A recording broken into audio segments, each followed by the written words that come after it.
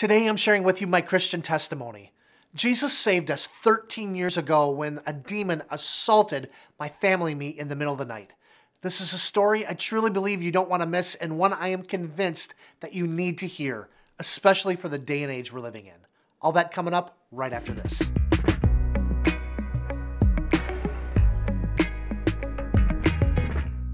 Hey, what is going on, everyone? Welcome back for another video. My name is Jason, if this is your first time here, and I'm a Christian and a YouTube pastor, and I'm all about helping you see yourself as valued and as worthy and as wanted, even when other people can't or won't see you that way. If that sounds good to you, start right now by subscribing to the channel, ring that little notification bell, and that way you won't miss anything.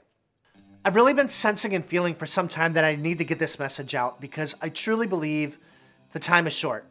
From all that I'm seeing, all that I'm hearing, all that I'm sensing, from all that I've experienced, and from what God is showing in my dreams, I believe that the gates of hell are planning to attack the church. I believe demons are planning an all-out assault on the church and on Christians, and I want you to be prepared. I don't want anything to happen to you like happened to us, especially if you're not prepared. So I'm just going to share my story with you. I don't know how long this is going to take. Bear with me, hang around with me all the way through the end, because I promise you, as we come to a close, I'm going to share with you a few things that you can do to prepare yourself. Heaven forbid anything happened to you like happened to us. Okay, and one other thing. If at any point in time through the video you like what you're hearing, please give it a thumbs up. That way I know that this is the kind of content that you want to hear more of. Okay, here we go.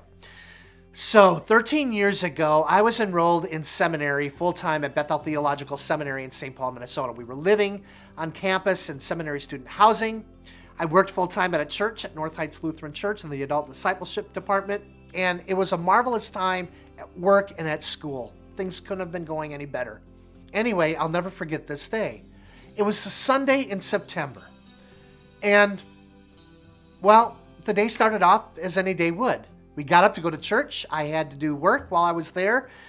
But I'll also remember that day that Haley brought with her a friend from school who wanted to know more about Jesus. So we invited this friend along with us. And afterwards, we went out for lunch at Red Robin, and we had a great conversation with her, and life was going great. We got home, and my wife and I did what we would normally do, which would be study all afternoon. Which, when you got to read hundreds of pages and writing term papers and this and that, you get mentally drained. And typical Sunday for us, and that's what happened. Well, the afternoon drew to a close, mentally exhausted, and the evening dawned. And eventually it was time for the girls to go to bed, and Grace being the youngest, she would go to bed first. Sometimes Emma right with her. And I'll never forget this. Grace was playing with an imaginary friend. And honestly, I didn't think anything of it. I played with an imaginary friend when I was a little boy too. A lot of kids do. I just didn't think anything of it. But it was time for Grace to go to bed. So I said, Grace, can you tell your imaginary friend to go home? It's time for you to go to bed. And I'll never forget this. She said, no. Now, kids say no all the time. But you have to understand and know my daughter, Grace. She is as quiet as a mouse. Very compliant, very amiable. And this was really out of character for her. Other than kind of being a sneaky Pete and the one you had to watch out for because she was so quiet you never knew what she was getting into or up to, the way she adamantly stated no was completely out of character for her. And so I just kind of sat back and I said, Grace, tell your imaginary friend that it's time to go home. You need to go to bed. And again, she said, no. Now I'm getting a little concerned. And I said to her, Grace, what's the name of your friend? And she said, nothing. Not like she didn't say anything, but the name of the imaginary friend was nothing. And now I'm feeling really uneasy in my spirit, but I didn't know what to do with it. Well, in steps Haley, the oldest sister. And she says, come on, Grace, let's go to bed. And so she grabs Grace by the hand, and out of the other hand, pretends to grab Nothing's hand and walks them back to the bedroom and tucks Grace into bed. And a little bit later, our middle daughter, Emma, goes to bed too. And all was quiet for about a half an hour to an hour. And then at 10:30 at night, Emma woke up screaming bloody murder. The monsters are trying to get me. The monsters are trying to get me. And we calmed her. We reassured her that everything was fine, that there were no monsters, da-da-da-da-da. Oh, if we only knew. She went back to sleep. Within a half an hour, she woke up screaming again, bloody murder.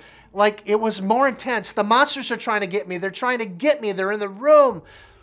Screaming bloody murder. And now I am really worried. And then I hear loudly in my spirit, not my own voice, I hear, Jason, you need to cleanse this house.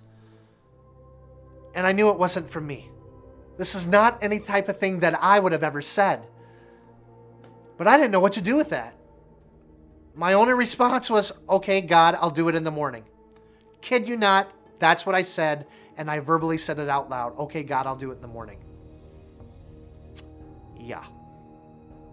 We go to bed. Sometime after midnight. And I can't explain this other than how I'm going to. I was sleeping. I mean, I was out, y'all. And my wife passed out. And this is where the story gets really intense. I was dreaming, but it felt like I was awake. Like I could see everything in the room, even though I know I was asleep. And out of nowhere, this thing, this creature, this demon pops up.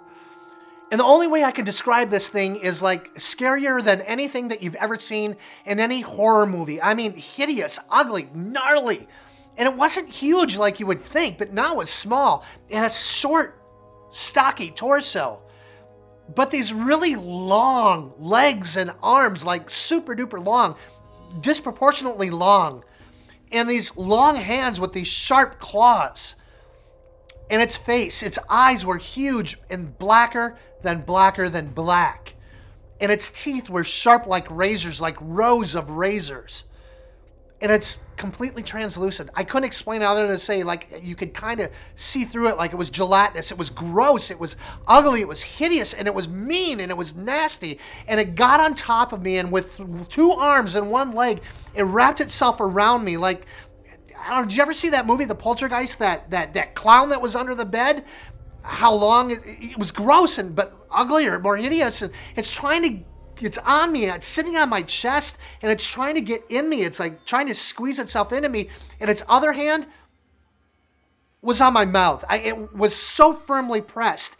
I could barely breathe, and I certainly couldn't utter a word. And I am afraid, like scared, you know what. And I don't know what to do. The only thing I can think of is Jesus. Jesus' name popped in my head, and I start thinking in my brain, Jesus, Jesus, Jesus. And like in my mind, in my brain, I'm saying, in the name of Jesus Christ, I rebuke you. In the name of Jesus Christ, I rebuke you. And finally, somehow, I get enough strength where I could say it with my mouth. And I said, in the name of Jesus Christ, I rebuke you. And it got a little weaker. And I said it again, and it got a little weaker. And I said it again, and it got a little weaker. And now I'm screaming, and I'm shouting, in the name of Jesus Christ, I rebuke you. And I take my hands, like right here on my chest, and I physically throw the thing up against the closet. And I said, in the name of Jesus Christ, I rebuke you. You must leave this house now in the name of Jesus Christ. And boom, it goes. Gets out of the house. At this point in time, my wife is awake. She's sitting up in the bed, scared you know what. I'm freaking out, and I'm like, holy crap. I gotta fix my hat. And I hear from God one more time. Cleanse this house.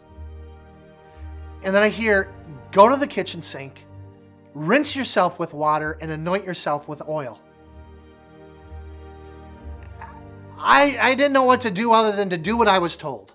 So I went to the kitchen and I rinsed myself with water, patted myself off and dumped some oil on my forehead.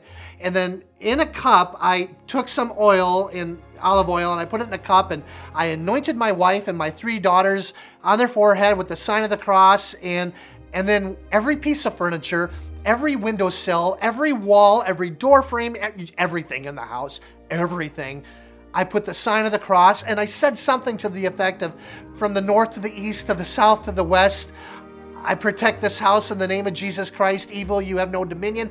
I don't remember the exact words I used. It was something like that. Again, I didn't know what I was doing, but it freaked me out. The next night was Monday, I had class. And I was with the same group of people for 5 years, you guys. We really became really tight. We're all really good friends to this day. And we're sitting in class, and I pulled them aside. I said, guys, you have no idea. I'm going to tell you something that happened last night. I said, I don't know if you're going to believe me, but I got to tell you this story. And as I started to tell the story, one classmate goes, yep, I've seen demons in our apartment too. I've seen the beady red eyes sitting in the corner. This whole time I thought that because Bethel was a seminary and because we were sitting on a Christian university that it was somehow hallowed ground, but no. Demons are real, y'all, and they want to attack. They want to destroy. I mean, we read in Scripture from the Apostle Peter, 1 Peter, where he says, the devil, your enemy, is like a roaring lion.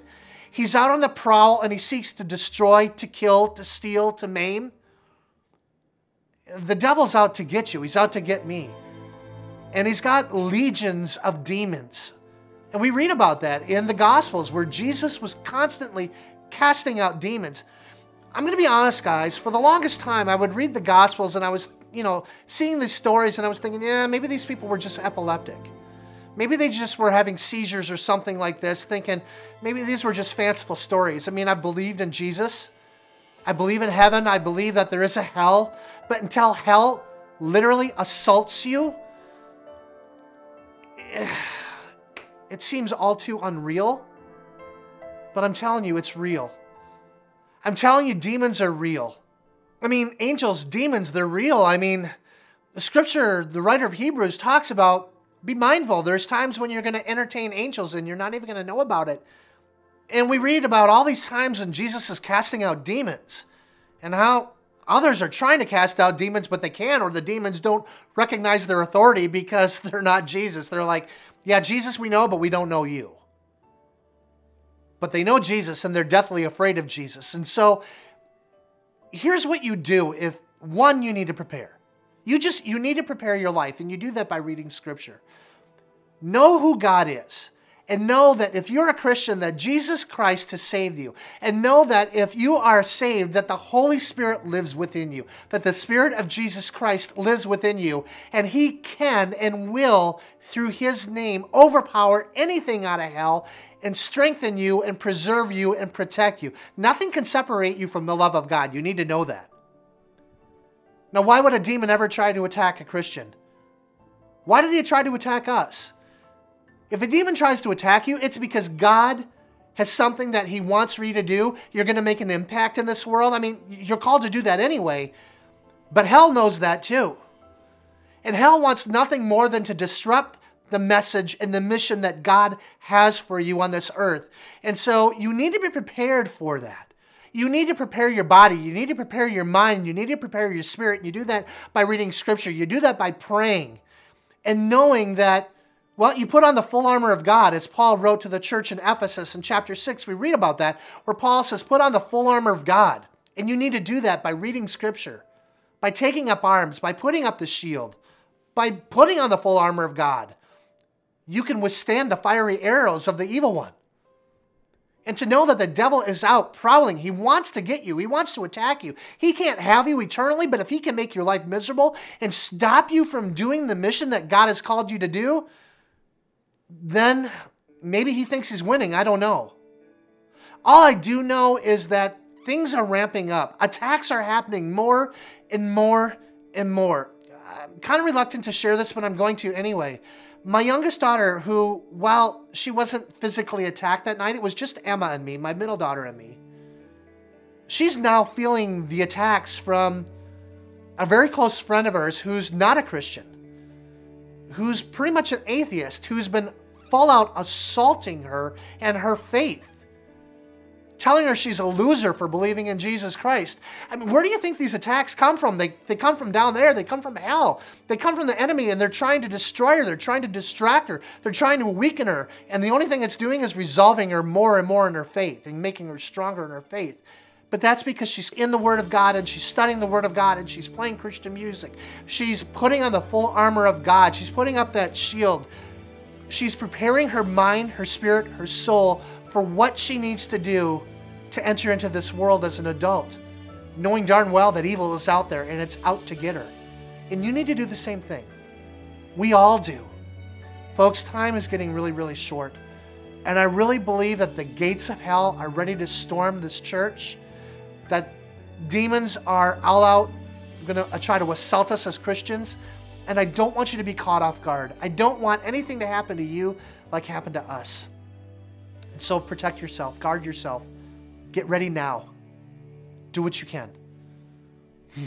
I'm getting shivers. I'm getting Holy Ghost goosebumps, and that's a good thing. That's a good sign from God. It tells me that I'm putting out the right word that you need to hear. If this message has been good for you, give it a thumbs up, please. Share this video as well. If you haven't already, subscribe to my channel, ring that little notification bell, and that way you won't miss anything when I post brand new content. And one more thing, if you have any prayer requests, put them down in the comments section below. Let me know how I can pray for you. And until I get to talk with you again, I pray that you are blessed. Goodbye for now.